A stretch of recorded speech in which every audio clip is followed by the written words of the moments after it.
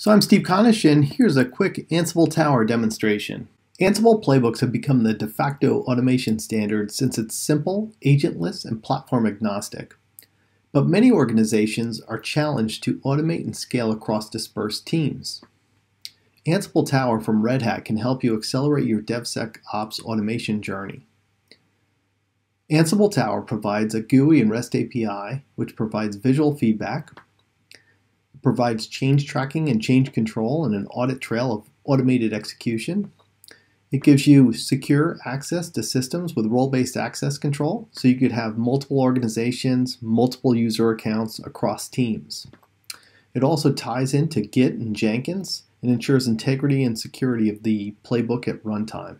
It gives you great scalability across teams, so you can reach more systems in more locations. It also has great logging with different verbosity levels for health insight and efficiency. So one feature that our customers find especially appealing is the role-based access control within Ansible Tower. Let's imagine you have multiple teams. I'll simplify it in this case, a development team and an operations team, and let's say you have an org administrator.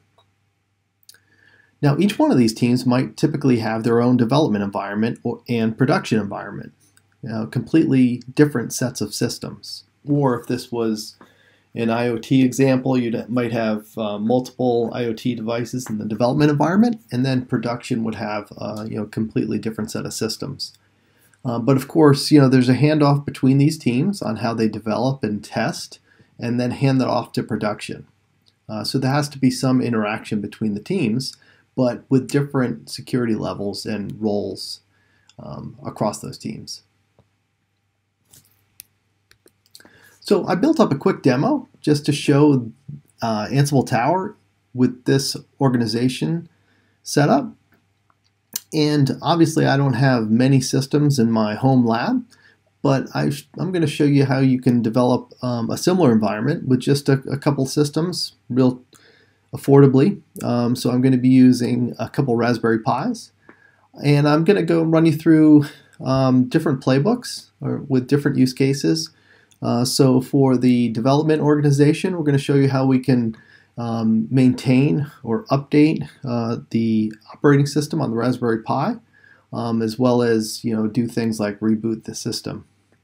Now on the production environment, we've actually got a 4K camera attached to the Raspberry Pi, so we can do fun things like take pictures, record videos. We can also update the operating system and reboot the appliance. So let's go ahead and log in as admin. So when we log in, you can see the dashboard. Let's go ahead and start with the organizations. So we've set up a development and operations organization, as well as the default, which includes the admin user. And we set up 3 accounts. The admin account, which was set up by default, and then we set up a user that belongs to the development organization called dev user, and then one user for the ops organization called ops user. Next, let's click on the inventory. So as I mentioned on the diagram, we're just going to have 2 systems that we're managing in this case. So here we just have 2 Raspberry Pis, Pi 1 and Pi 2, and Pi 2 has the actual camera mounted. So now let's switch to the templates. We actually have 6 Ansible playbooks, and the first 2 are going to be for the first Pi in the development organization, and we just have 2 simple playbooks, one to upgrade the operating system and another one to reboot it.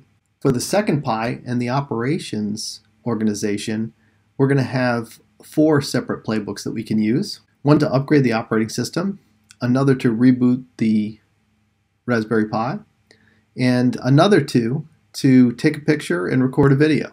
So let's go ahead and log out, and we'll log back in as the dev user. Let's go ahead to the templates. So let's go ahead and start the job to upgrade the appliance. And we can see that it's running. And if we scroll down, we can see output.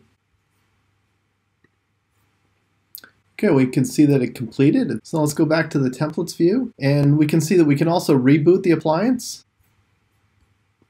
We can click launch. Okay, we can see that that finished successfully. Okay, let's switch to the operations user or ops user.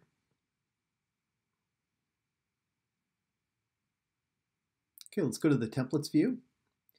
Here we can see 4 different playbooks we can run. Since we've already done the upgrade and the reboot on the other server, let's go ahead and take a picture using the 4K camera on board the Raspberry Pi, and let's also take a video. So we'll run those 2 playbooks.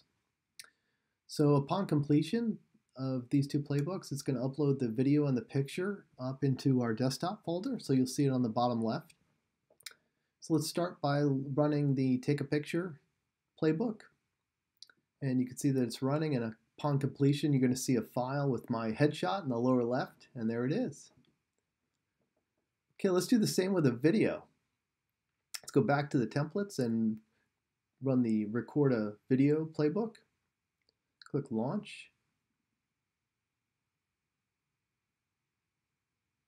And you can see it's running, and it's recording a video, and again you're going to see the video file in the desktop folder.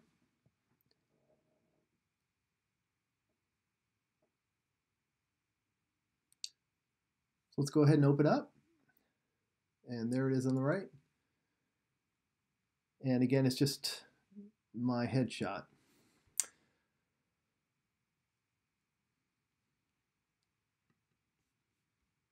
So that concludes this demo. Thanks a lot for watching.